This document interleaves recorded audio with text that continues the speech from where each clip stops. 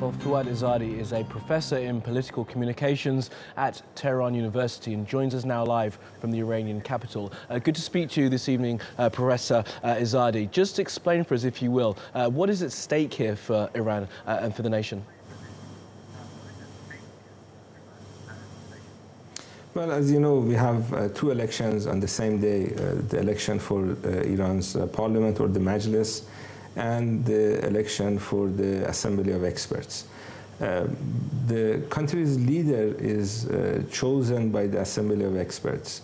So since the leader's position in Iran's political system is important, whoever gets in that Assembly of Experts is important. What we have is a situation where these people can also dismiss the leader if they decide to. They also monitor leaders' activities, so they are in charge of making sure that he does what he's supposed to do based on Iran's constitution.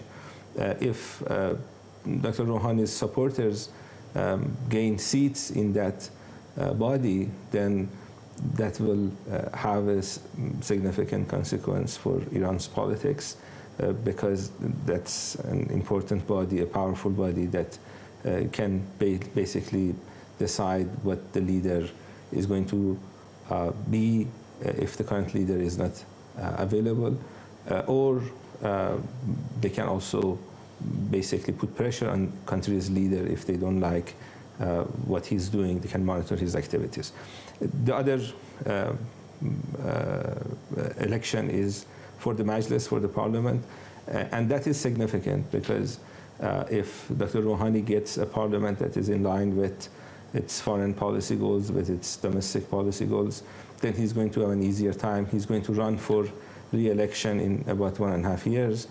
He's going to win that election if he has a parliament that is in line with his domestic and international policies. If, on the other hand, he gets a parliament that is in the hand of the opposition, he will have difficulty implementing his promises, and his chances of getting re-elected is going to be reduced. And Professor Izadi, quickly, if you will, how much will the work that Dr. Rouhani has done lifting the nuclear sanctions recently play into voters' minds and influence this election? Well, you know, he promised when he was running for president that he's going to implement policies that will result in getting the sanctions off the back of the Iranian economy.